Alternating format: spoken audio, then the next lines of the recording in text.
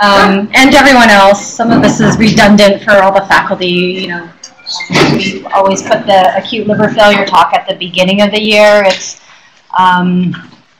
essential on-call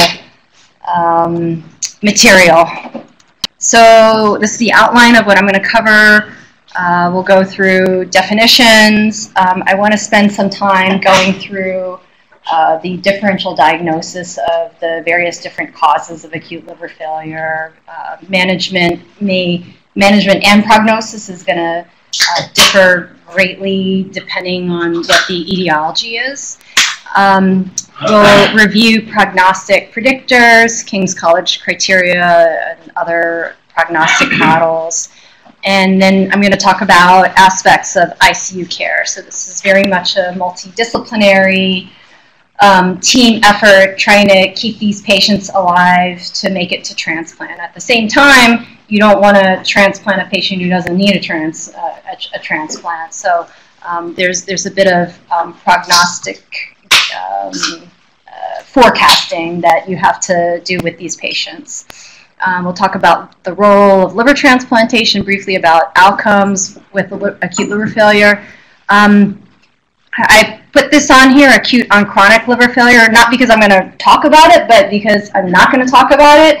I just want to highlight that this is a very distinct entity from acute on chronic liver failure, which we see a lot on our inpatient service. When you're on call, you will get calls from outside hospitals describing a patient who's jaundiced, encephalopathic with elevated INR, and everything could sound like acute liver failure, but in fact it may just be acute on chronic liver failure, and the management is very different. So I just want to highlight that difference there.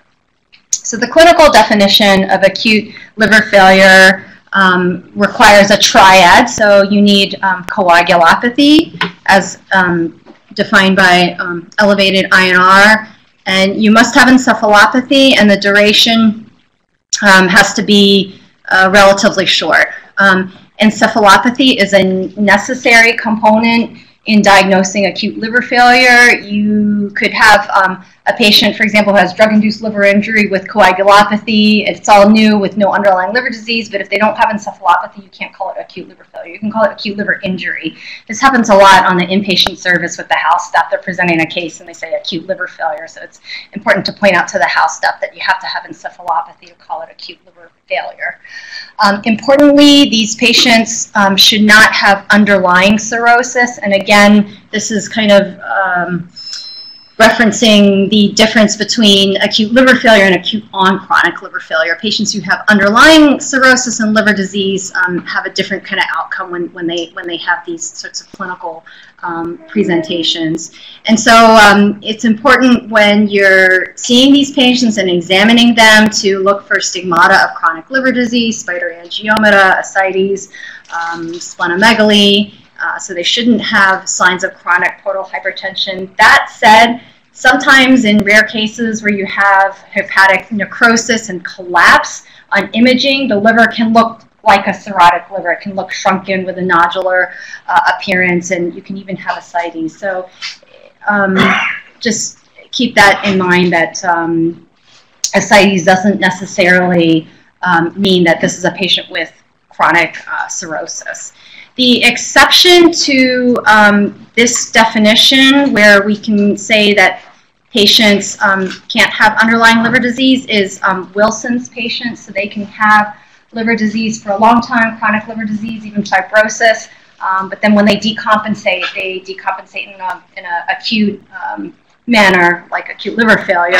The other exceptions are patients who have chronic hepatitis B and then develop a flare, so they can behave like acute liver failure patients in terms of their mortality and the acuity and short time course within which they can decompensate, and autoimmune hepatitis as well. These patients kind of have more of a smoldering time course, and then they'll suddenly kind of fall off a cliff. For listing purposes, you can list a Wilson's disease patient as a fulminant. However, the Hep B and autoimmune patients require a narrative. They don't kind of automatically get listed as status 1. Yeah. Would it be fair to say that, practically speaking, it's allowed a status 1 listing because the natural history of these kinds of acute or chronic liver failures are grim without transplant? Exactly. Yeah, exactly. Right. And so because because these are patients who have a grim mortality without transplant, there's an urgency to get them to a transplant, to give them timely access to organs. And so when these patients get listed, they get listed as status 1A, which means that we're open to organ available organ offers across across the country. So these patients rise up to the top of the list, and because livers are in short supply, we have to be a little bit more stringent for UNOS 1A listing purposes when we define these patients for listing. And so the UNOS criteria to list for 1A are onset of encephalopathy within 8 weeks of onset of the first symptoms of liver disease, absence of pre-existing liver disease except in cases of Wilson's. Again, Hep B autoimmune, you would kind of need to explain with a narrative. And then they have to be in the ICU with one of the following. They either have to be on a vent, on renal replacement therapy, or the INR threshold you see here is a bit higher than the clinical definition, so INR greater than 2. So sometimes we'll have patients on the floor who we see are progressing into acute liver failure, and we have to move them into an ICU bed in order to list them as status 1A. So as Jean was mentioning, this is a clinical condition that has a grim prognosis. So these are the outcomes. This is data from the Acute Liver Failure Study Group. So it's a multi-center study collecting and reporting outcomes of acute liver failure. Acute liver failure is kind of one of these orphan diseases where it's so rare that it's hard to generate data from single center experiences. So all the data comes out of multi-center collaborations. And so the US, it's the US Acute Liver Failure Study Group. And so what you see here in yellow is patients who have spontaneous survival. In orange here, patients who underwent liver transplantation. And then here, purple, death without liver transplantation. So, the likelihood of surviving without a liver transplant is less than 50%. So most of these patients either die or they get transplanted. Hence the urgency of getting these patients to a transplant center when you get the call. There is some clinical distinction between hyperacute, acute, and subacute presentations. The hyperacute presentations have a quick onset within a week, and these patients can present with profound coagulopathy, less jaundice, and in general their survival with transplant tends to be a bit better. A lot of this is related to the etiology, so Tylenol and some of the viral hepatitis causes can give you this presentation. The subacute ones are sort of these smoldering DILI cases or autoimmune cases where the onset is over several week period. They may look more jaundiced than demonstrating other lab abnormalities, and their survival without transplant is relatively poor. So this is like who's on service, Miss. Yeah, the lady with the CMV and the drug-induced liver injury who's just sort of smoldering with a elevated bilirubin. Okay, so let's just spend a little bit of time going through the differential diagnosis of acute liver failure. This is one of these kinds of cases where it's a new patient you're seeing for the first time. They're coming over in transfer, and it really pays to spend time getting a good history. A lot of times you may not get the history from the patient themselves. You're going to need to do some sleuthing, some collateral, talking to family, calling pharmacies. And it's important because the management and prognosis can make all the difference from one cause to another. So the viral causes are hepatitis A, hepatitis B plus or minus delta, hepatitis E. HSV, CMV, EBV, varicella zoster. So these are all the viral serologies that you're going to send off in the beginning. Drugs and toxins are a common culprit for acute liver failure. This is just a laundry list here, but I'll point out Tylenol, of course. Mushroom poisoning can lead to liver failure. Ecstasy, cocaine, and don't forget the alternative herbal remedies. So this is where history taking is really important. And then a lot of the idiosyncratic types of drug reactions can lead to liver failure, particularly INH, rifampin, and the anti-seizure medications. I think herbal remedies are the big ones. Sometimes the patients, it's like you take 4 histories and it's finally the medical student they confess to that they've been taking some Chinese herbs or some liver cleanse or something else because they don't consider it a medication. But 50% of the dillies, Joe or Giovanni, 50% of the dillies in this country are caused by herbal remedies. And also weightlifting supplements. Yeah, Anabolic. those things are really bad. And the diet drugs, a lot of the over-the-counter diet type Right, things. so lots of it over the counter. They don't consider it medicine, so they don't tell you. So you really gotta beat them with a rubber hose. Right, right. Get it out of them. And the medical student has the time to sit at the bedside and ask about everything. Right. So I mean, this is one area where just budgeting some extra time to do good history taking may be worthwhile. Antabuse disulfiram is also listed among potential DILI causes of acute liver failure. A lot of the vascular causes are important to identify because these are ones where you have to treat the underlying problem, and this patient may not be well served by rushing them into a liver transplant. So shock liver, heat stroke, a lot of these will get better with supportive care. Right heart failure, Budd-Chiari syndrome. We've had cases where we've been able to salvage these patients with a TIPS rather than having to do a transplant. So again, really kind of getting down to the underlying cause is very important. Pregnancy-related causes, acute fatty liver pregnancy, Wilson's disease, and then be on the alert for potential oncologic causes of liver failure through malignant infiltration. So the types of cancers that can metastasize to the liver in an infiltrative way are breast, small cell lung cancer, lymphoma, melanoma. This may not be apparent on imaging when you image because it's infiltrative, so it can be a little bit tricky and you may not be able to make the diagnosis without a biopsy. Autoimmune hepatitis, and then just various indeterminate causes. Yeah?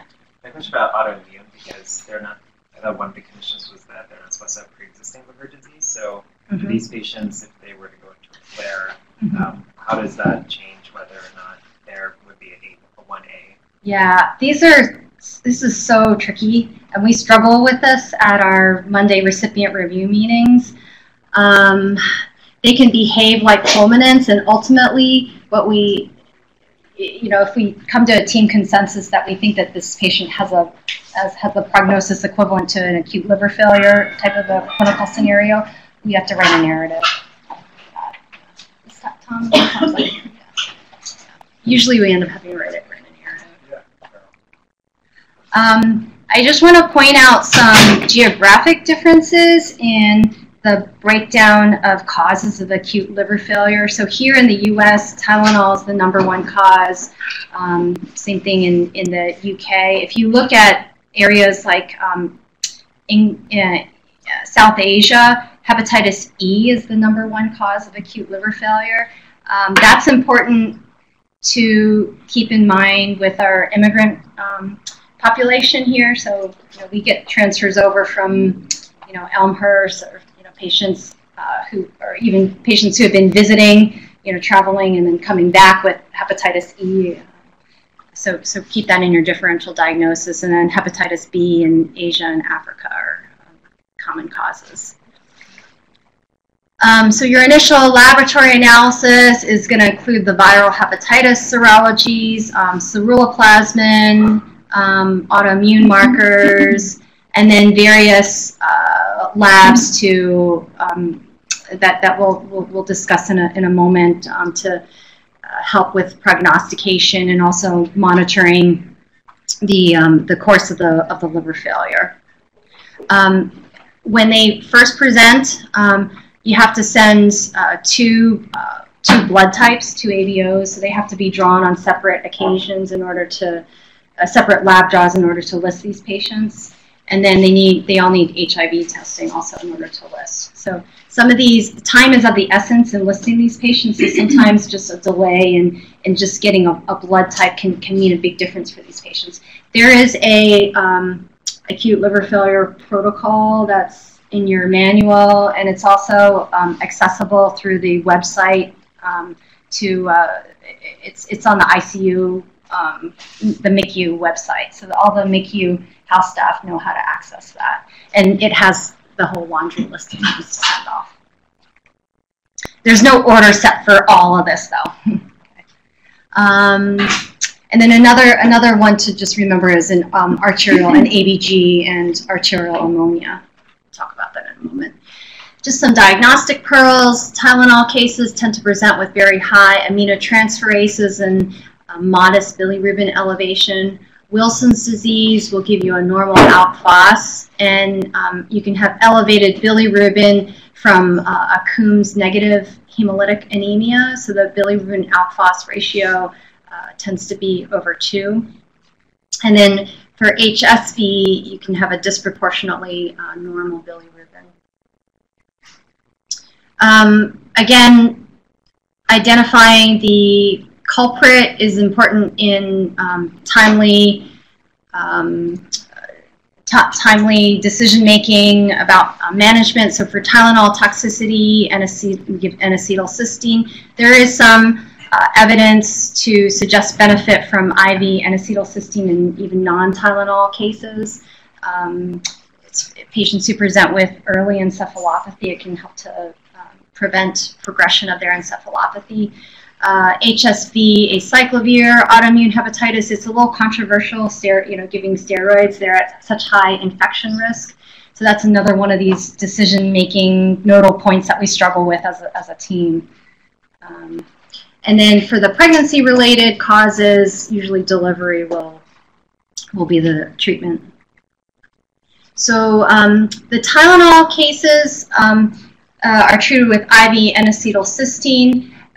Usually you're not involved in decision making about charcoal, activated charcoal. That usually happens in the ER when they present there.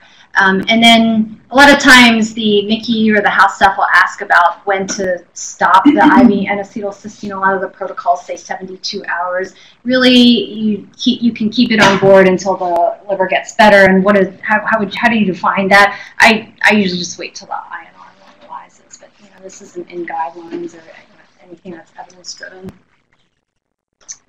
So this is how N-acetylcysteine works. So Tylenol is normally excreted through glucuronidation and sulfation through these pathways. When you take too much Tylenol, you overwhelm these usual pathways of elimination, and then you generate this toxic reactive intermediate NAPQ. So N-acetylcysteine provides glutathione to allow elimination of the NAPQ. Patients who have been fasting or have poor nutrition, like chronic alcoholics, are going to be deplete in glutathione stores and are particularly prone to Tylenol toxicity for this reason. I want to spend a little bit of time on this graph, which shows you outcomes of this is data from the acute liver failure study group. And forget about the various different shades of gray. Just concentrate on the bars and the dots. So if we look at the bars first, this shows you of all the cases of acute liver failure in the U.S., what the underlying cause is. And so the vast majority of cases are caused by acetaminophen. Second is indeterminate. Next is drug-induced And then the other ones are listed here. Hep B, which this is somewhat old data, 2002. Now we don't see as much Hep B with effective antiviral therapy. Hep A, autoimmune here, Wilson's, and then various other causes. The dots show you transplant-free survival rate. So fortunately, although Tylenol is the leading cause of acute liver failure, it has the highest transplant-free survival rate. The lowest transplant-free survival rates are with Wilson's disease, autoimmune hepatitis, indeterminate causes. The drug-induced causes of acute liver failure don't do well. So Wilson's disease, universally, they need a transplant. This is also data from the U.S. that just breaks down all the different causes of drug-induced liver injury, and you can see it's just a list of lots of different meds, but I just want to highlight the more frequent causes. So isoniazid, what you see in parentheses is the number of cases out of all, this whole series. So isoniazid was a common culprit, phenytoin, valproate, and among the antibiotics, nitrofurantoin was the #1 cause.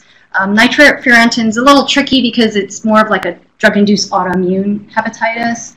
Augmentin is here, amoxicillin and clavulanate. There's another study, I didn't reference it here, that comes out of Spain. They reported all the causes of drug-induced acute liver injury, and augmentin was actually number 1. And some of the reason for like these antibiotics being culprits because they're used so commonly. And I'll also highlight, we talk about statins and how they're safe in liver disease, which in general they are. They're often underused or inappropriately discontinued, particularly in patients with NASH, but they can and they have been reported to cause acute liver failure, so don't forget that. Okay, so the prognostic models that have been reported are King's College criteria. We'll go through the Clichy criteria, and then there's limited data looking at MELD.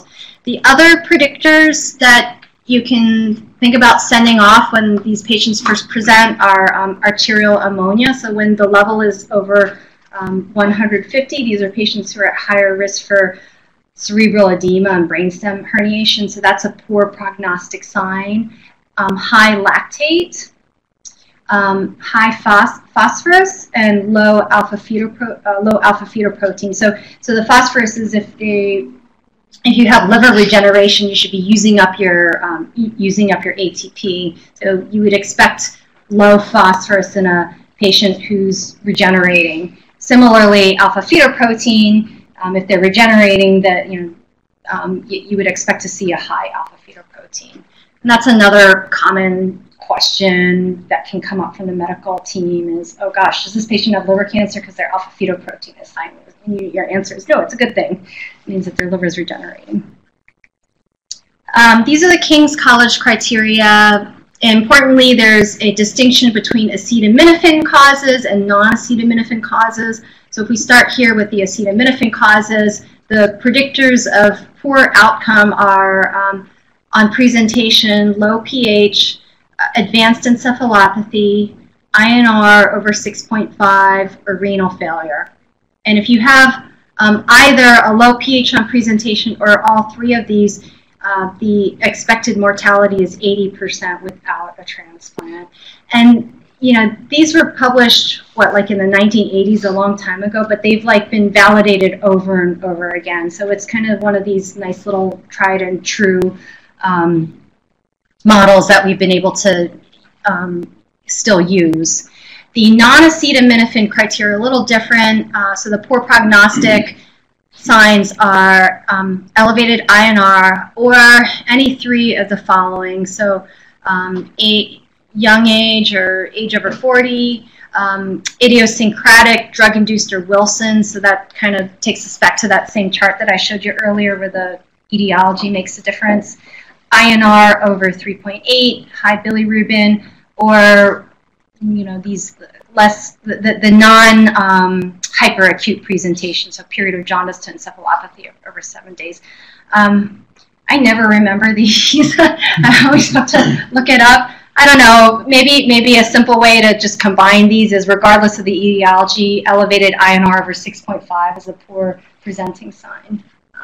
But yeah. So I'll just make the point to the fellows that I would say most of the time an ER or referring center calling about a true acute liver failure patient, they never have the pH.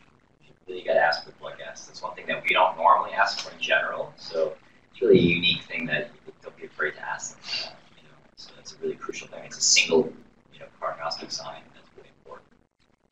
And also, I'll point out that the definition of acute liver failure is INR equal to or greater than 1.5, right? So the sensitivity is trying to be quite high to capture, a lot of these patients, right? But to actually need transplant INR is much higher than that, actually. So people get a little confused about those two things. You don't have to have an INR of 5 to account for that. It really just has to be a minimal derangement. Also, the pH has to be an arterial pH, correct? Yeah, arterial. So often, no one ever sends ABGs. So, especially from the ER, they even have data to suggest that they shouldn't do it, like ER data for BPGs versus ABGs. So that's important to give another point. Right, exactly. And as long as they're sending out the ABG, you can ask them to send the arterial ammonia also.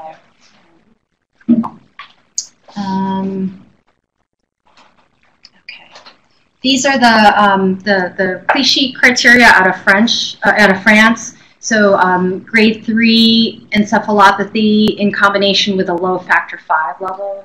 Do you guys know why factor 5 is part of the criteria? Should a factor 5 compensate if your other liver factors are going? So it's produced by the liver. And why not one of the other factors? Like the shortest life.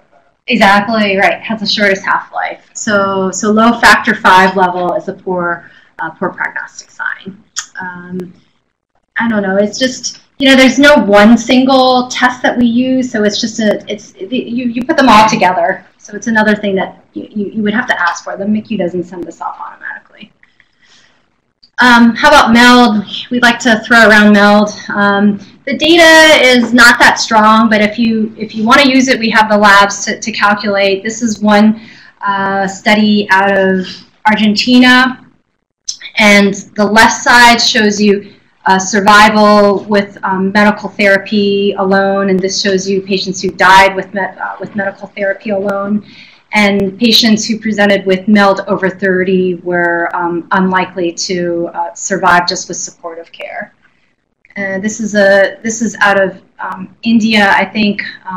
Patients presenting with acute liver failure who either survived or died, and their cutoff, if they used a MELD of 33, gave a C statistic of 0.7. So just another. If you like to think in terms of MELD, some data to support that. Okay, so let's talk about aspects of clinical management. So acute liver failure is one of these entities that affects all the organ systems. Patients die of cerebral edema, so that's the #1 cause. And so our #1 goal is to protect the brain when these patients present. #2 cause of death is infection and sepsis. So just maintaining a really high vigilance and for infection, low threshold to send cultures and start empiric antibiotics. These patients have hemodynamic changes, so low systemic vascular resistance and increased cardiac output. They can have renal failure, and then they have metabolic consequences of liver failure or hyperglycemia, so you have to keep up with their glucose, and then they can have coagulopathy as well, of course. So let's talk about encephalopathy. It's the #1 cause of mortality in these patients. So normally nitrogen that gets absorbed from the gut can get eliminated through the urea cycle. And if your liver's not working, your urea cycle is not available to eliminate, so you build up ammonia in your bloodstream. It crosses the blood-brain barrier, combines with glutamate and to form glutamine, and it's the glutamine that enters the astrocytes and can't leave the astrocytes. So there's different theories about why cerebral edema develops. So one of them is the glutamine within the astrocytes acts osmotically to draw water in. Perhaps there's some primary injury to astrocytes as well. And then also with these vascular changes in vascular resistance, you can get breakdown of the blood-brain barrier and get vasogenic edema. So this is why, so glutamine drawing in water. Also, one theory is that there's impaired exchange of the sodium-potassium transporter. You build up extra sodium within the astrocytes that draws in water. So I just have this up here just to highlight how sensitive the brain and the astrocytes are to fluid shifts and serum sodium level. So this is one rationale for keeping patients on the hypernatremic side. And this is where fluid management is so sensitive and tricky with these patients. When we admit these patients, there's a neurosurgical team that comes over, and depending who's on service, they're either more or less involved in working with the ICU team to choose the right kind of IV fluids for these patients. I don't underestimate the importance of just little changes in fluid or rate. So we had a patient last month who came over with acute liver failure from hepatitis B, and it seemed like he was going into like progressive stages of encephalopathy. He was intubated, and he got a bolus of hypertonic saline, and just with a 250 cc, no, I think it was 500 cc bolus of hypertonic saline, he like third spaced into his lungs and developed ARDS. So it's just these. I feel like fluid management is just so critical with these patients, but there's not a lot that we have to guide us, and every case is going to be different. Because some of these patients are volume deplete, so they do need the volume. It's really tricky. You just have to work with the ICU team and the neurosurgical team with these patients. So these are the different stages of hepatic encephalopathy. When you're getting the call from an outside hospital, it's like really, really low threshold to intubate these patients before coming over here. They can progress to deeper stages very quickly. When they get to stage 4, by the time you're here in stage 4 in deep coma, cerebral edema occurs in 75% of cases. When they present to the ER, this is more of a ER kind of point than us, but a lot of times these patients can be agitated in the ER, and there's this assumption that the patient has been taking something when in fact they're actually developing encephalopathy. So your communication with the ER before transfer is going to be really important, and your advice about what sorts of tests to send off and how to manage these patients is going to be important. Dr. Chang, for encephalopathy, Yeah. like once they reach, is a neurosurgical consult like a blanket consult for all these patients? Yeah, any encephalopathy. Because you know what, they'd rather be called earlier rather than later so that they can assess their neuro status and behavior. Yeah. A lot of times they don't get called until the patient's already been sedated for the intubation. And that makes it really difficult for them to do a neuro assessment. Are they more aggressive here with the Bolt or the TENS? Depends on who's on. We haven't done a Bolt in years. It's been a while. Depends who's on surface. We'll talk about that. Okay. Sorry. Yeah. We'll talk about that. If you're seeing these signs, it's too late. So these are signs of impending herniation. So if you're seeing the Cushing reflex, systemic hypertension with bradycardia, if they're having posturing symptoms or loss of pupillary reflexes, these are all bad signs. So frequent neurochecks is really important with these patients.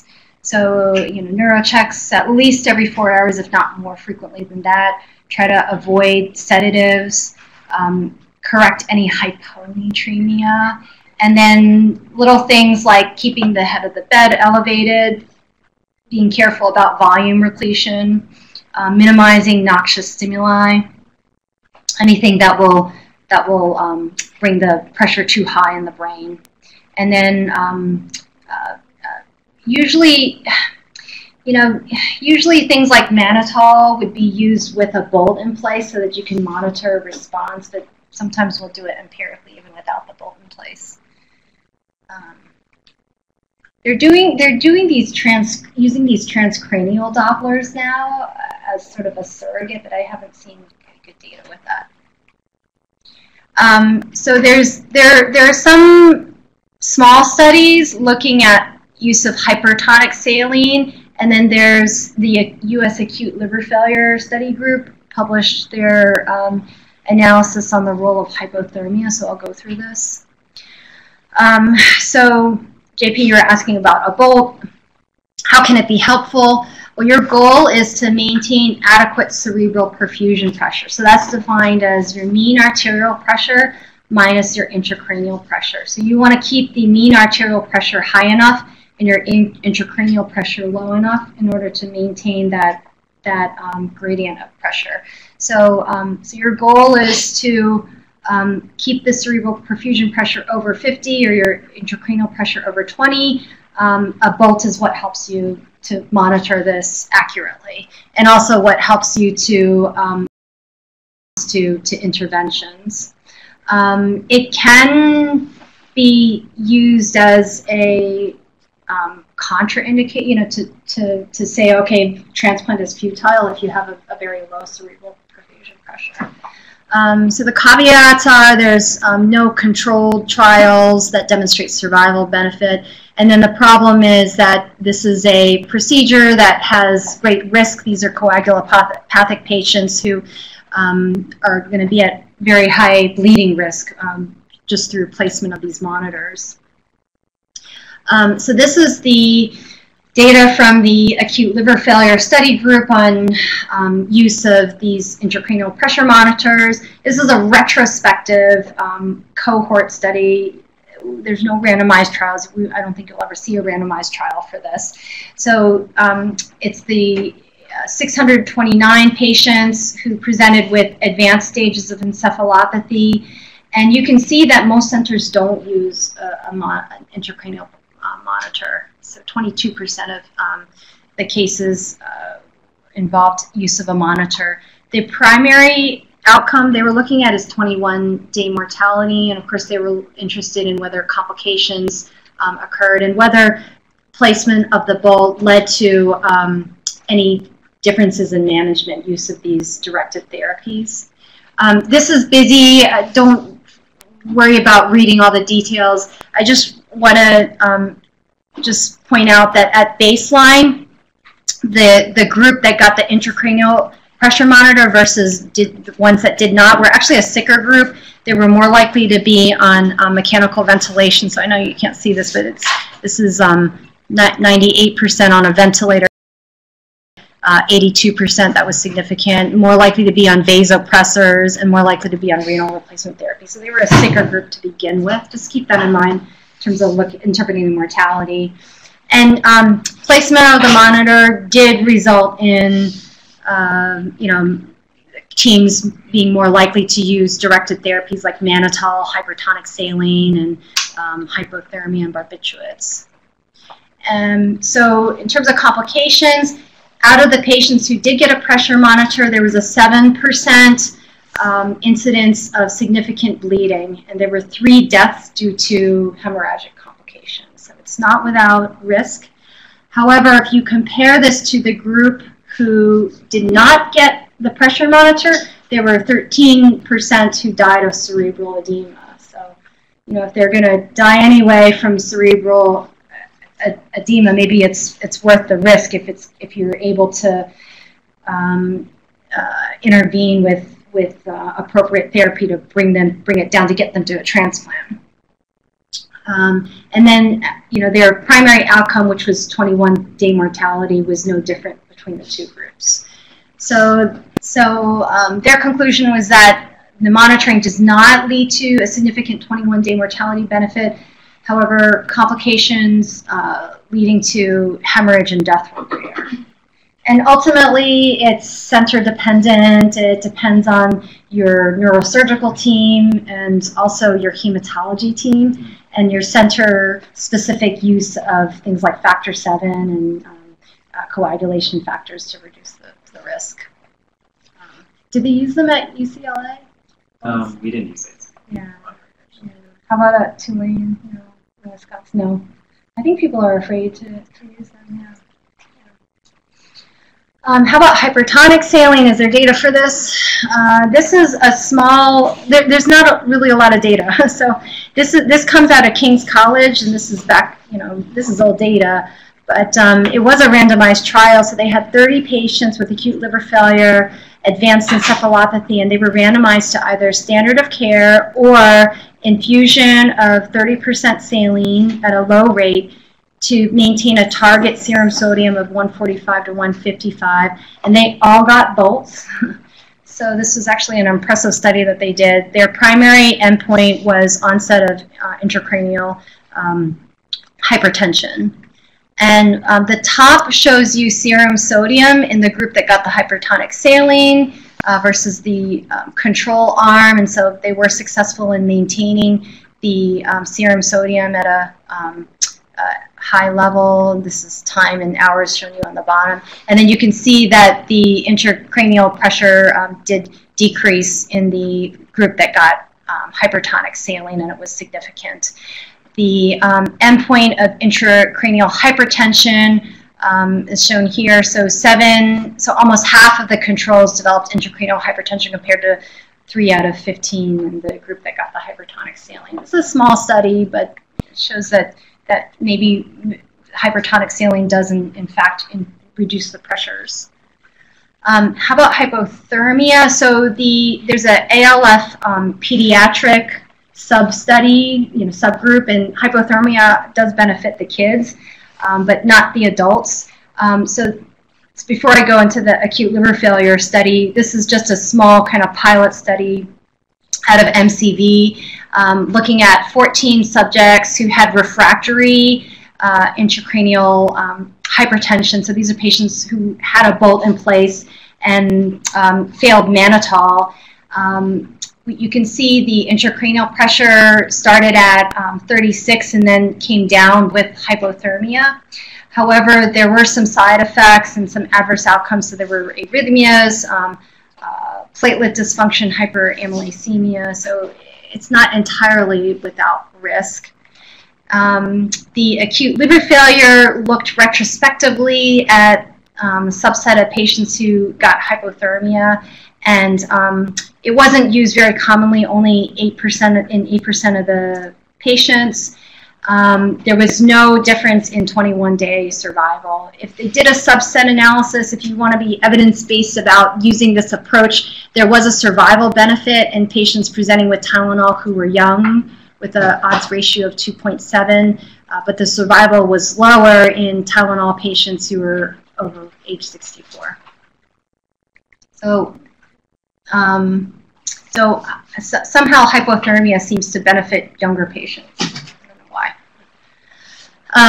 So coagulopathy is part of the definition, and it's because of decreased synthesis of all your factors that are synthesized in the liver. Again, factor V has the shortest half-life, and so it's a good prognostic marker. In addition, patients can have abnormalities in platelet count and function. So a lot of times you will see the platelet count drop in these patients. So sometimes we use platelet count as a surrogate for cirrhosis and advanced liver disease, but you can see the platelets drop in acute liver failure, so don't be fooled by that. We monitor them expectantly, don't give product bleeding. And the team here and the MICU knows this, but it's usually the outside referring hospitals that you may need to review this with. Of course, if they need to have a line, you can give them products. Infection is the number 2 cause of mortality in these patients. So these patients have Kupffer cell malfunction, neutrophil malfunction. The risk, of course, increases the longer they're in the hospital. Early on, gram-positive organisms are the culprits, and then later on, fungal infections are set in. So you need to maintain a high level of suspicion for infection. So any clinical deterioration, a sudden drop in blood pressure, even sudden change in mental status. They should all get surveillance cultures. And then low threshold for prophylactic antibiotics. There's no data that supports empiric antibiotics prophylactically for all comers. Try to minimize invasive procedures and lines. Hemodynamic changes are a tricky problem to manage, as we discussed. So these patients have low systemic and pulmonary vascular resistance, compensatory increase in cardiac output. They can have lactic acidosis from tissue hypoperfusion. So again, correcting any component of hypovolemia, and then giving them pressors as needed. So there's some data in acute liver failure for in support of norepinephrine, and then addition of vasopressin in norepinephrine refractory cases. Your goal is to, again, maintain that cerebral perfusion pressure by keeping your mean arterial pressure over 75. Renal failure is very common. It occurs in over half of the cases. Sometimes it's direct nephrotoxicity, like in cases of Tylenol toxicity and Wilson's disease. And then in general, these patients recover their kidney function after transplant. So obviously avoid nephrotoxic agents, and sometimes these patients will need CVVH. Usually their blood pressures won't permit intermittent hemodialysis. The CVVH may also help with reducing ammonia levels to prevent cerebral edema. And these patients are at risk for hypoglycemia due to defective gluconeogenesis and alterations in insulin. These patients often will require dextrose with their IV fluid infusions, and they need frequent monitoring of blood glucose levels, so frequent finger sticks. I'll go through outcomes. So when you compare the transplant outcomes in acute liver failure compared to chronic liver disease, after the first year, during that first year after transplant, the acute liver failure patients do worse. So this is survival, these survival curves. Once you get to beyond 4 years, the lines cross. So they don't do as well early on, but in the long term, they do just as well as the patients transplanted with chronic liver disease. There have been studies looking at predictors for poor outcomes in these patients transplanted for acute liver failure. So this is one study that kind of developed a model of poor predictors. So survival following transplant for acute liver failure is decreased with these risk factors. So age over 50, elevated BMI, if they're on life support, or they have renal failure. And the relative risk of post-transplant mortality increases 150% with each additional point. So in their model, if they had none of these poor prognostic predictors, the 5-year survival was 81%. However, if they had all of these points, their 5-year survival was 42%. Practically speaking, we don't use any of these as absolute contraindications, but just something to keep in mind. And then again, the etiology is also an important prognostic indicator. We talked about how it's an important prognostic indicator for survival without transplant.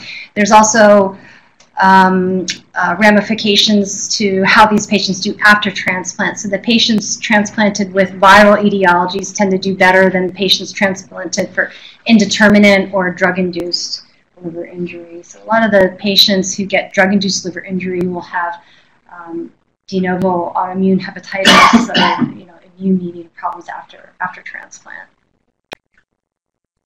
And then I just want to finish with this notion of acute on chronic liver failure. You've all probably seen this slide and heard about it, but again, just the idea is that the acute on chronic liver failure patients are a completely different group that have a different type of a prognostic curve. So the idea is that if you have a patient with cirrhosis, chronic liver disease, they may start out at a less than 100% liver function or functional status, and then they'll undergo some kind of insult like a variceal bleed or SBP, which then drops their liver function, and then they will recover, but their recovery is not going to be back to their initial baseline. And if they suffer a second insult, so that might be like the patient who comes in with a variceal bleed, but then gets a hospital-acquired pneumonia. With each of these insults, they're at risk for declining to a lower level of liver function, and this occurs, over a different time course than these acute liver failure patients. And there's a lot of ongoing interest in studying this entity. We can do have time for a quick case. So this is a case. So this is a patient who is presented here at Mount Sinai. So it's a 39-year-old woman who presented to an outside hospital. She was brought in by her husband for lethargy, and they intubated her at the outside ER pretty quickly for airway protection. These were her labs on presentation: pH of 6.8, INR 8. Her aminotransferases are in the 1,000 to 2,000 range with a bili of 2, normal kidney function. And then this is her CBC, or platelets are over 300,000. She has a high lactate and a high phos. What are your thoughts right now about these labs? She's very ill. Yeah. Obviously, I'm just trying to think her AST is greater than her ALT right now. Like for other competing causes other than liver failure, like something like rhabdo, early rhabdo. But if we were to entertain the idea that she has acute liver failure, she would have more prognosis than her pH or lactate. I would be suspicious for something like terminal toxicity as well. Yeah. Or for 39-year-old, that is. Okay. So you're on call and you get this call from an outside hospital. What's your next step? That's the mental stats and the iron, honestly. I would ask about the mental status. Assess for whether they've checked the creatine kinase. Okay. See like clinically, but she was intubated for a week. Yeah. So we don't really know her mental status, which is typical, which is not uncommon. I would prioritize sending her over. Yeah. Right. So I mean, the pH and the INR are really concerning. Sometimes when they present with when their labs aren't quite as severe, you can get another set of labs and reassess. But she's someone who clearly needs to come over right away, and we will make a bed for patients like this. Is someone like a pH of 6.8 and like I mean that's like real low. That's like like I don't know, like a pH 6.8, like it's like almost like not physiologic, right? Like some of that in trans, it just is like to complicate things further. Like if somebody were transferred at this moment, would you like see if they can like bring her back, like bring that pH up just a little bit before you send for her in a transport vehicle or however she gets here? Because like something may happen in trans. Like that's like, is this something you would consider, or you just bring them as quickly as they can? Well, I mean, they have to be stable for transport, and that can be tricky. But they should stabilize the patient within reasonable ability. So that the patient can. The first term eval, and then just bring it over. Right. Stabilize the most they can. Yeah, exactly.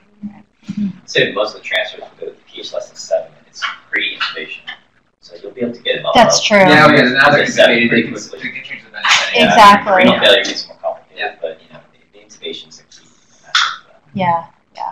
Usually the next draw is Yeah, exactly. And even pressors, like sometimes their pressures drop immediately after intubation. They get thrown on high-dose pressors. If they can kind of come down to minimal pressors, we can try to bring them over, but not high-dose pressors. So then you get some additional history, and she had a lap chole 1 week prior. She was taking Vicodin, Norset, which if you kind of add it all up, it equates to 26 grams over 3 days. And then she has a prior history of depression and alcohol use, although she's been sober for 3 years. And then the Tylenol level at the outside hospital came back positive. Her tox screen was negative. So it sounds like probably Tylenol with a therapeutic misadventure. She's already she's already showing some signs of hemodynamic compromise. She's tachycardic. She's agitated. She has no stigmata of chronic liver disease, and she's a little hyperreflexic. Her pupils are reactive, though. So she gets over here, and in the next 24 hours, she gets an expedited transplant workup, and she gets listed. She gets started on IV and acetylcysteine. Her renal function got worse. She got started on CVVH. For whatever reason, I can't remember exactly why, but I think she was just so sick that she just got empiric antibiotics, including fluconazole, especially with the renal failure.